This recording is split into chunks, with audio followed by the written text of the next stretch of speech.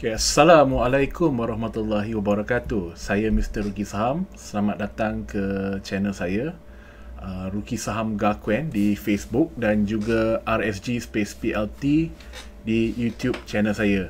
So, hari ni ada tajuk yang interesting saya nak share dengan you guys. Okay, ia berkaitan dengan something yang saya rasa saya tak pernah mention. Okay, usually because actually to me personally, tajuk ni pun saya tak practice benda ni, sebab tu saya tak sentuh. But it's a good knowledge for you guys untuk tahu apa benda yang saya nak cerita hari ni.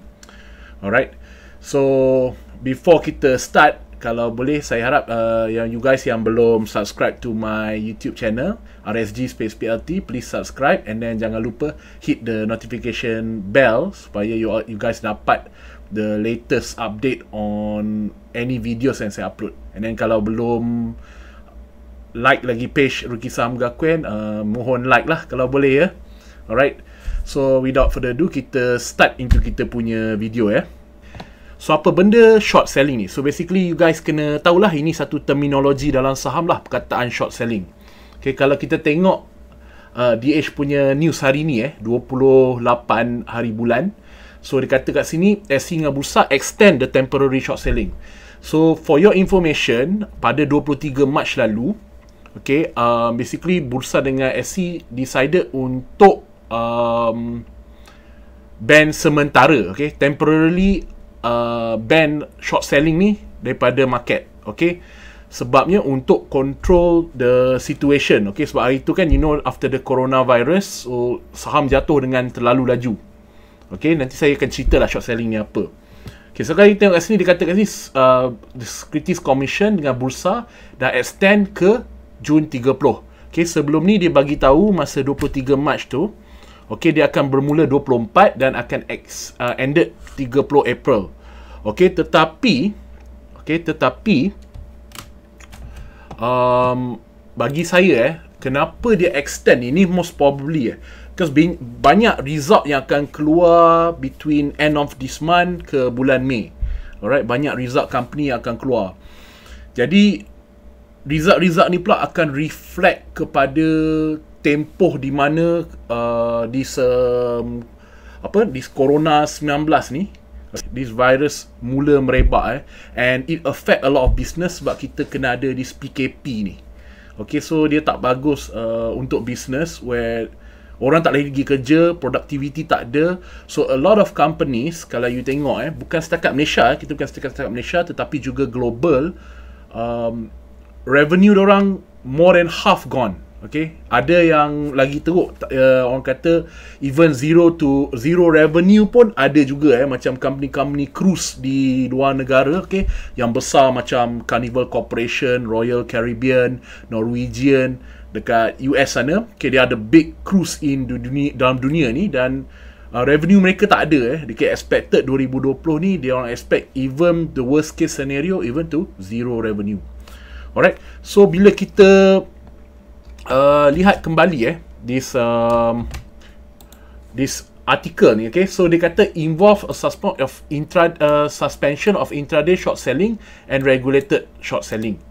Alright, so extension ni temporary je. Okay, sebab satu ialah tujuan dia nak ensure market management measures are still in place to manage risk of prevailing uncertain and challenging environment. Okay, because of the corona ni, okay, because of this corona, so a lot of selling berlaku kalau you guys follow market daripada bulan Februari okay, even saya pun antara yang terkena juga, okay, because saya bought a lot of shares before the kejatuhan yang banyak tu. Alright, so dia kata ini hanya short term measure untuk provide stability dan confidence in the Malaysian capital market. Alright, mungkin you guys, antara you guys yang tak tahu apa benda short selling lagi tu, apa benda ni kan. So don't worry, saya akan ceritakan apa benda ni. Alright, so basically tajuk yang saya nak sentuh, okay, these are the topic. Okay, kita tutup dah yang ni loh. Okay, so yang saya nak sentuh hari ni ialah beberapa, you boleh baca okay, so short sell news tadi yang saya tunjuk tu. And then bila short sell ni diperkenalkan kat Malaysia, apa itu short sell, IDSS dan short sell luar negara sama ke tak, hukum dia, okay, ini antara yang hot debate lah, okay. Cuma saya menyatakan ini pendapat saya, and also ada pendapat beberapa ni lah, you boleh tengok dekat Google apa semua. So saya tak berapa agree pada short selling ni. Okay, so counter apa yang boleh short sell, apa yang berlaku kalau you gagal untuk buyback. Okay, you akan faham sekejap lagi. Dan kenapa luar negara ban short selling ni, okay, untuk tempoh tertentu ni juga. Alright, so kita akan sentuh this type of topics for today. Okay, so kalau you tengok, bukan Malaysia saja yang okay, bukan Malaysia saja yang ban short selling. Kalau you tengok, European regulators extend juga short selling mereka ke mid-May. So antaranya negara France, Belgium, Greece, Australia dan Spain. Alright, ni antara negara dia. Okay, so tujuan dia orang ni pun sama actually. Okay, kenapa dia orang buat ni is because benda ni, okay, bila you tak control short sell, okay, apabila negative news keluar, where macam contoh PKP, business stop, apa semua, so benda tu create a negative sentiment. Jadi orang akan start menjual sebab diorang nak secure diorang punya cash. Diorang takut that the stock market would go down and go down and go down. Okay, especially masa awal-awal hari tu kita tengok stock market even sampai minus 90 points untuk KLCI.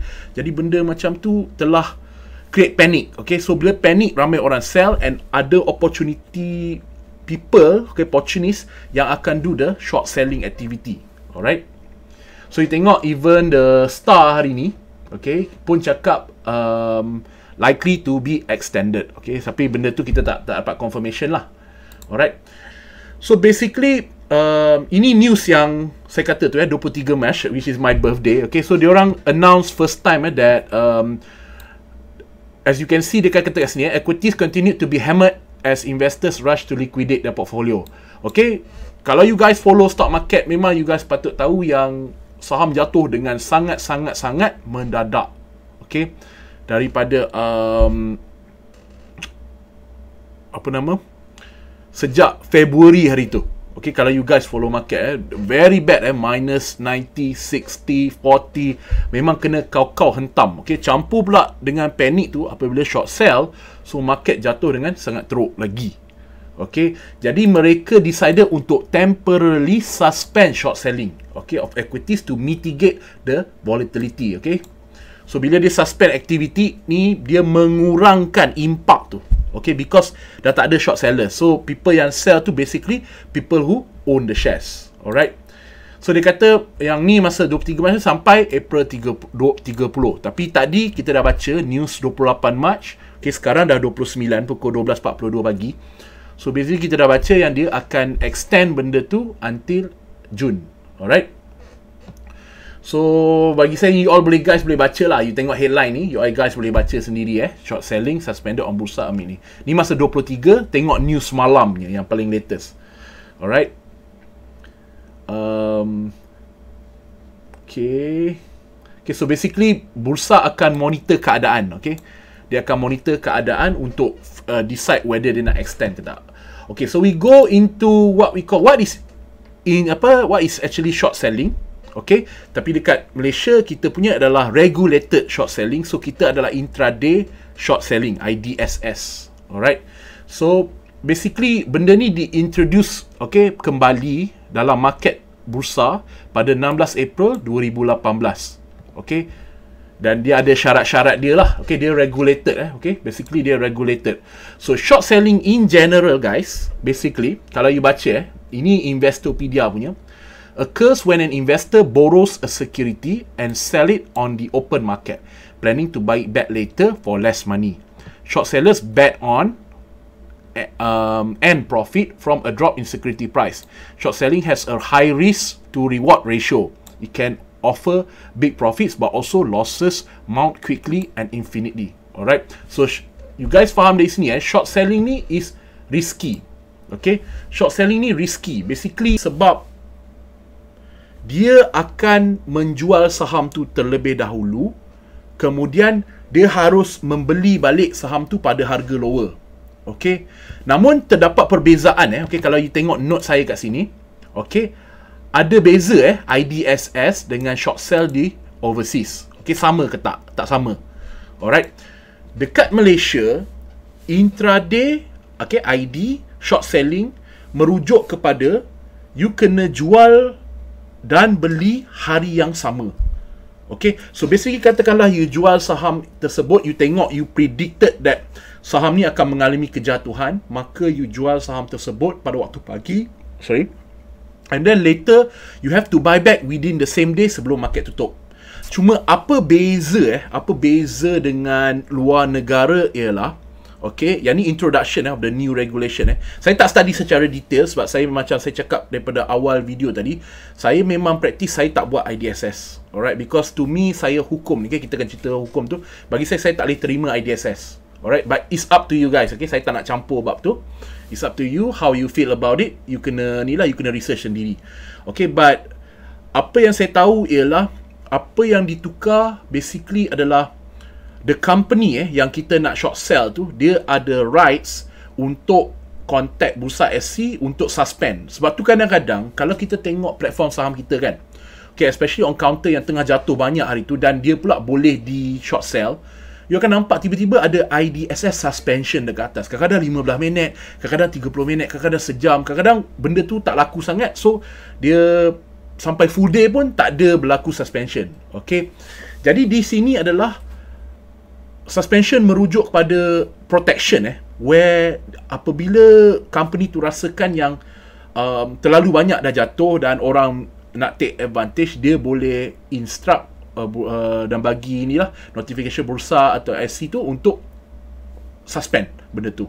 Okay, ataupun satu lagi is if bursa atau SC tengok benda tu dah 30% drop, which is limit down jugalah kan, so automatically benda tu akan suspend. Okay, di luar negara saya tak berapa sure, tapi apa yang saya pasti, dia tidak ada konsep seperti you kena buy hari ni juga. Okay, sebab dia based on a concept where dia gunakan margin. Okay, di sini bermaksud katakanlah dia jual hari ni, maka dia akan sell into satu position. Okay, kita panggil short. Okay, yang kebanyakan sellnya yang bila kita beli konvensional kita panggil long. Jadi kita panggil short. Bila short ni, dia sell dulu, and then dia kena borrow securities daripada let's say broker tersendiri. Okay, dia kena borrow securities tersebut. Of course, bila you borrow, ada interest atas tu. Okay, because you cannot sell what you don't have. Jadi in other words, you kena sell dan borrow dulu daripada you punya daripada broker. Okay, jadi bila borrow ni, dia ada given time frame. Okay, in terms of secara spesifik detail, how long, berapa interest, saya memang tak tahu sebab saya tak research benda ni. Saya hanya nak beri you general gambaran bagaimana orang buat duit dekat luar negara. Yang dia orang duk kata that market up pun saya boleh buat duit, market down pun saya buat duit. Okay, bila market up boleh buat duit tu kita panggil long, position tu long. Bila market down pun boleh buat duit adalah position yang kita panggil short. Okay, saya harap you guys jelas dengan terminologi tu kan. Okay, so far short selling, intraday short selling, kita ada short, kita ada long. Okay, so you guys kena fahamkan, boleh Google extra lah. Okay, that information tu. Alright. So kalau kita tengok into this Investopedia punya ni alright, saya tukar screen balik. Alright, hopefully dah betul. Okay, so kalau kita tengok, okay, nak understand short selling ni basically untuk open short position, okay, ni saya cerita yang luar negara a trader kena ada satu ialah margin account. Okay, where dia ada margin account tu dengan broker dia lah. Okay, and then diselia lah oleh Financial Industry Regulatory Authority, okay, which enforces rule and regulation governing the registered broker and brokers and broker dealer firms in the United States. Okay, so dia akan ada satu position where dia jual. Okay, and then bila dia dah jual, macam saya kata, you cannot sell what you don't have. Jadi you kena borrow the shares from the broker. Okay, jadi in order to close pula position tu, a trader akan beli balik daripada market dengan harapan, sebab dia teka market akan jatuh okay, dia teka market akan jatuh, maka dia mengharap dapat price di bawah. Jadi apa saja difference tu, itu adalah profit dia, tolak interest yang dia kena bayar pada broker sebab dia borrow the asset. Okay, and return them to the lender or the broker. Okay, jadi trader must account the interest charged by the broker and commission. Okay, Jadi you faham tak dekat sini apa yang berlaku sebenarnya? Okay, dia berbeza dengan normal activity where kita beli saham. Contohnya saya beli, katakanlah saya beli AMD, katakanlah. Jadi saya bayar AMD saya dan saham tu milik saya. Maka saya tidak ada pinjam-pinjam. Okay, saya tak ada konsep pinjam. Saham tu milik saya nak pegang berapa lama suka hati saya. Okay, dia tidak ada interest, tidak ada time frame. Okay, selagi company tu tak bungkus, saya nak pegang, saya punya suka hati. Alright, so it's a different thing. Okay, compare dengan short sell. Bila short sell, you ada position, you borrow, ada interest. Okay, berapa lama interest, berapa lama position yang boleh dipegang, berapa interest, itu you guys kena study kalau you guys minat dengan benda ni.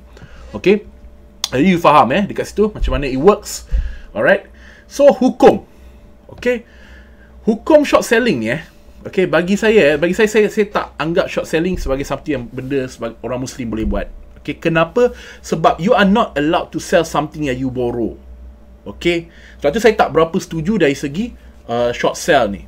Okay, saya lebih kepada conventional way where kita buy saham, kita buy asset, kita make money sebab kita percaya business itu akan grow, kita percaya harga dia akan naik over time. Apabila investor lebih yakin pada business syarikat tersebut akan expand further into the future dan believe harga dia akan naik, more new investor akan masuk.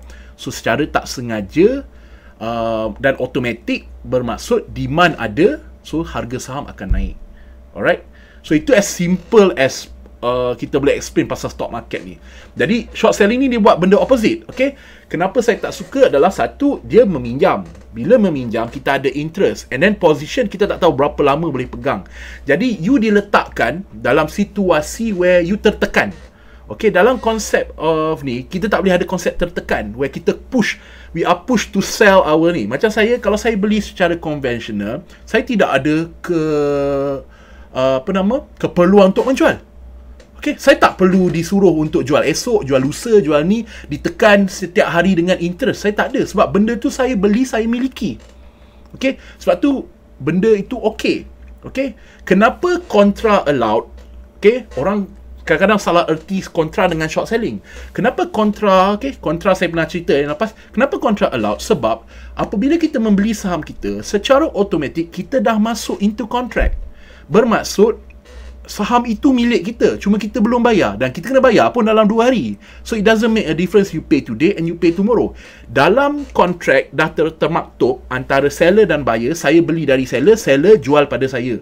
So benda tu kontrak dah berlaku, maka ia sah. Sebab tu kontra tidak mempunyai masalah dari segi hukum. But short selling different. Okay, short selling, you sell something you don't own. Okay, jadi di sini you nampak commentators of hadith have interpreted you are not allowed to sell that which you do not have ownership of. Since short selling involves selling borrowed shares, is therefore haram. Okay, but you guys nak debate benda ni, you guys boleh debate. Okay, saya tak perlu nak hantar PM pada saya, tak perlu nak message apa semua. Saya sangat straight pada benda ni. Saya tidak condone short selling. Okay, my personal opinion. Okay, bergantung pada you guys punya perspektif, itu you follow. So, beza pula dengan intraday short selling lagi teruk bagi saya. Okay, kenapa? Okay, you bayangkan macam untuk saham yang macam bukan intraday short sell, you ada position where you boleh hold, where you believe that the market will go down. Maknanya you punya masa, you tidak ditekan. But intraday different. Intraday, you rasa saham tu nak jatuh, you jual, rupanya saham tu nak naik. So, in other words, you tertekan satu emosi di mana, I have to buy back cepat. Kalau I tak buy back cepat, saham tu naik harga, maka instead of making a profit, I make a loss. Jadi, you telah masuk dalam satu situasi yang tidak favorable dan is stressful. Jadi bagi saya itu tidak make sense. Okay, compare intraday, bagi saya IDSS tu lagi teruk daripada the normal short selling. Okay, but tujuan dia buat IDSS tu sebab dia nak regulate benda tu. Okay, you kena faham bursa nak regulate benda ni. Okay, dia nak control the situation where dia tidak open macam tu where you boleh short je. Alright, dia ada limit dia of the volume per day, how much. Okay, once the company dah bagi instruction, tak boleh short sell dah, dia akan disuspend. So dia tak boleh short sell. Okay, so saya harap you guys faham dari situ kenapa saya cakap yang short sell ni, sebagai seorang Muslim, saya advise tolong jangan buat short selling. Okay, dalam dunia ni ini yang saya perhati when it comes to money okay, certain people ialah dia tidak born orang kata silver spoon apa semua, celik-celik dah ada duit apa semua. Jadi bagi mereka ni bila nampak duit, kadang-kadang hukum tu ditolak tepi. Okay, so benda tu berlaku saya nak terangkan pada you guys, benda tu berlaku. When it comes to money, people change. Okay, jadi saya harap you guys fikir betul-betul tentang apa yang saya cakap ni. Kalau you guys disagree, itu terpulang pada you guys. Okay, saya tak boleh, saya tak ada hak untuk tell you guys what to do. So itu you punya perspektif, so saya tak boleh cakap apa. Tapi ini pendirian saya okay, on short selling. Okay, saya memang disagree dengan short selling. Alright. And then, okay, what happens? Okay, kalau berdasarkan nota saya, okay, based on saya punya notes, what happen kalau, okay, hukum dah. Okay, counter apa yang boleh short sell? Sorry, saya terlepas. Tu saya tulis tu. Sekarang saya terlepas.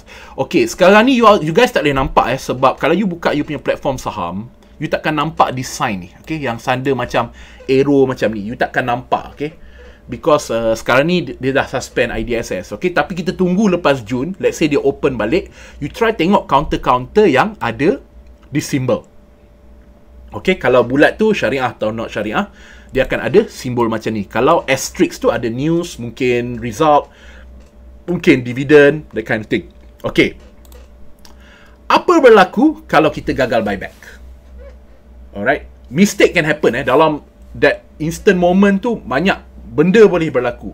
Apa berlaku kalau kita gagal buyback? Okay, di sini you akan nampak where you kena hukum betul-betul. Alright, and benda ni bukan main-main you guys it's not a playful benda Kalau you pergi practice short sell, make sure you buy back.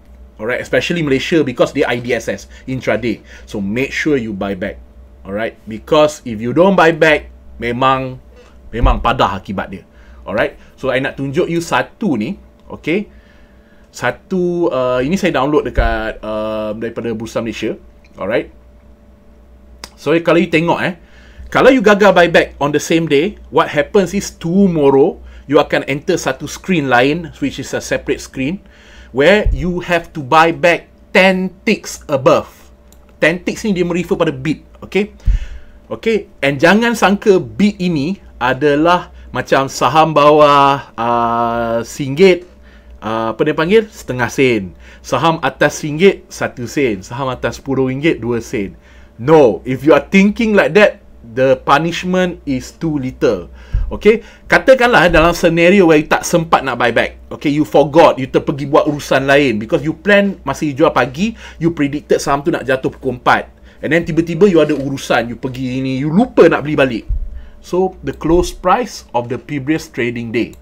Okay, jadi dia ada example okay, kita selalu refer pada dua ni lah. Selalunya kalau that day tak ada transaction, so dia refer pada the day before.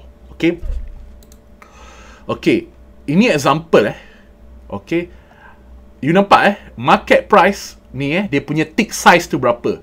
So kalau kita top ni setengah sen. So 1 sen, RM3 ke ni, 2 sen.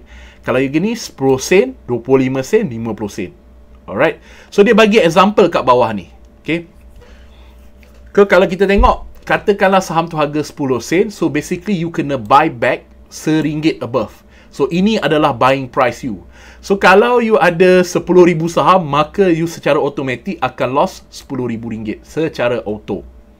Okay, so ini yang example kalau dia bagi 10.02 lah, based on the closing price. Katakanlah harga tutup hari ni RM10, 2 sen. Okay, dia follow tick size tadi ni. You guys tengok tick size ni.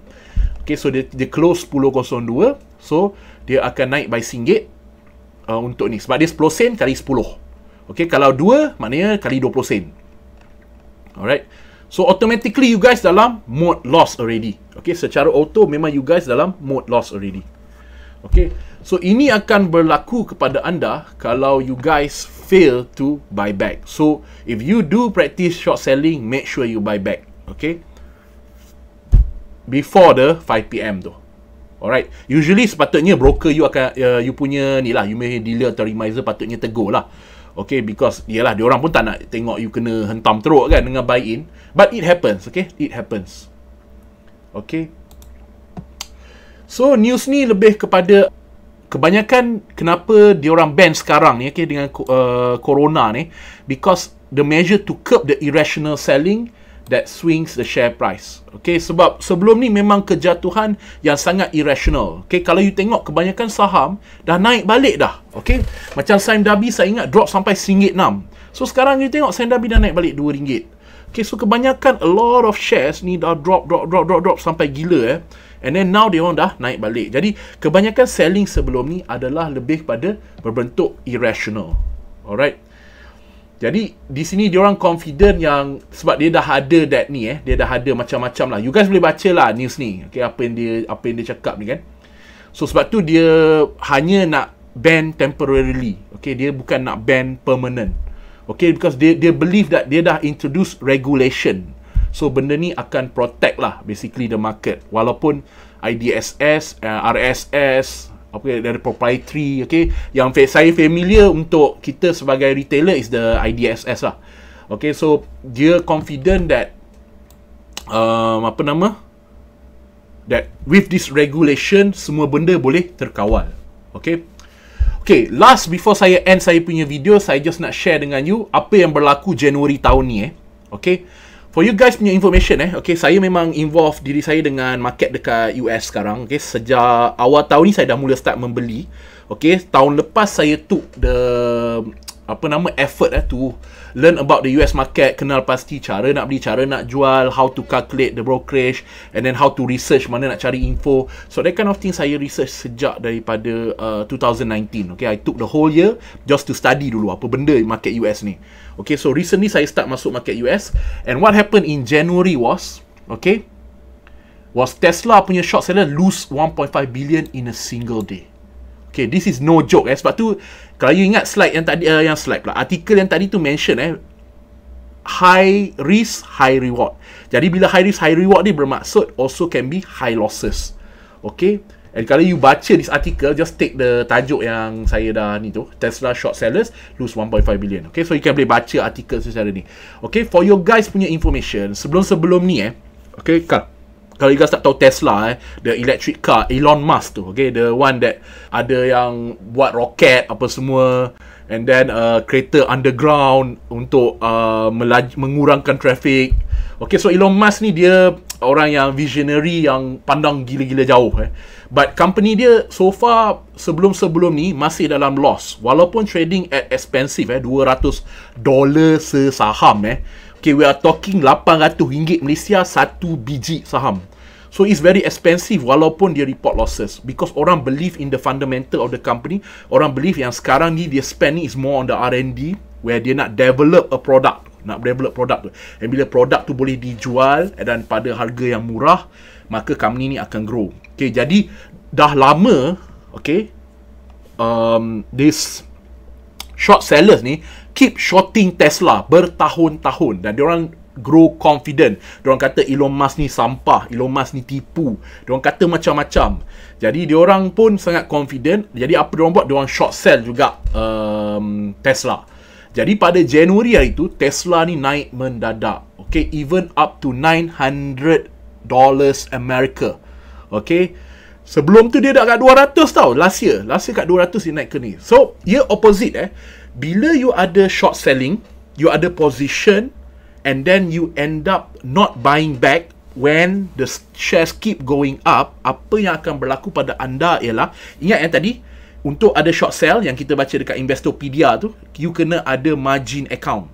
Okay, where dia ada this margin maintenance ratio. Okay, di mana you letak duit yang sekian, and then broker akan ada dia punya dana sekian. Jadi bila ratio ni lari dan tidak favorable pada broker, sama juga macam margin call, maka dia akan panggil you kena top up lagi. As the share go up further, you kena top up lagi. So in other words, bila you dah tak tahan nak top up, you akan close position, maknanya you buy back, and you buy back at high. Jadi this Tesla short seller ni end up membeli high. Okay, so you tengok the same investor now down by 5.2 billion. Alright, and 2.9 tu last year, yang 2019. Okay, this is and Tesla remain the most shorted stock in the equity of the value short. Alright, so dalam dekat pasaran Amerika, saham Tesla ni antara paling gila orang short dekat US. Okay, some turn to jadi millionaire apa semua, tetapi diorang kena hit dengan this time, okay, yang news ni. Okay, so these guys ni, diorang kena hit so bad, diorang sampai kena buang kerja. Some of the dalam fund management tu, apa, the hedge fund apa semua, diorang kena buang kerja because of this. Okay, diorang salah predict the thing. Okay, Tesla tiba-tiba mengamuk daripada $200 lebih naik ke $900. And Tesla I think today is trading at $700+. Okay, masa corona tu Tesla drop ke $300. Okay, but and then dia dah went up back to ni. Kalau you tengok kebanyakan US stocks, especially the tech industry, some of them dah potong balik harga yang sebelum corona. Okay, basically lepas corona tu dia orang drop to up to 30-40%, and then dia dah naik balik semula ke harga lebih daripada harga sebelum dia jatuh tu. That's how strong the tech companies in the US. Alright. Okay guys, saya harap you belajar something new today. Okay, what is short selling? Okay, ini yang kita sentuh tadi, saya tunjuk topik yang kita dah sentuh. Okay, so kenapa negara luar yang saya macam saya mention tadi lah, untuk curb the irrational short selling and to stabilize things. Okay, lepas Mei ni dia akan assess balik whether dia mungkin tak nampak, sorry, maybe dia mungkin dia nak assess balik ni yang kita discuss tadi. Okay, so mungkin dia akan assess balik untuk tengok apa yang dia boleh buat, apa yang dia boleh buat, whether to introduce balik the ni, mana dia lift up the ban lah. Okay, kita punya sampai Jun tadi. Okay, so saya harap video saya kali ni memberi manfaat pada you all. InsyaAllah saya akan buat lagi banyak video. Okay, saya akan cover a lot of topics, and saya akan perhatilah kalau ada news yang terkini yang kita boleh relate, lagi bagus lah. Okay, di samping itu banyak juga topik-topik yang lepas yang saya boleh kupas balik. Okay, and maybe in the future saya plan untuk maybe start to do stock coverage. Okay, maybe saya akan cover some stocks, saya akan cerita some fundamentals, but sebelum tu saya kena cerita dululah what are the things yang you kena tahu dululah, what are the parameters yang kena tahu, macam current ratio, quick exit ratio, okay, long term debts against equity. So benda-benda tu kita akan cerita dulu, baru kalau tak nanti saya duk cerita pumpang analysis, you all tak faham, so tak ada point juga. Jadi saya akan touch dulu benda-benda tu, then one day saya plan untuk do some stock analysis. And then just for your information, apa saja yang saya bincangkan hanya personal pribadi punya opinion. Okay, you jangan jadikan benda tu sebagai must buy. No, okay, saya pun make mistake dalam market. Alright, nobody is perfect. Saya pun make mistake, and you have to research. Okay, dapatkan banyak sumber, bukan saja dari saya, tapi juga daripada cikgu-cikgu saham lain lah yang buat video-video free macam saya. Okay, walaupun tak banyak, ada je kat luar tu. Okay, yang buat bagi ilmu-ilmu free macam ni ramai je kat luar sana, tinggal kena cari je. Alright, so thank you guys for watching. Okay, again, kalau you guys belum subscribe saya punya YouTube channel RSG space PLT, please subscribe, hit the notification bell. And then saya punya Facebook Ruki Saham Gakuen, kalau you guys belum like the page, saya mohon like lah, and sharekan pada kawan-kawan. Okay, InsyaAllah saya akan buat more videos in the future. Okay, thank you guys for watching again. Saya undur diri dulu. Saya Mr. Ruki Saham. Assalamualaikum warahmatullahi wabarakatuh.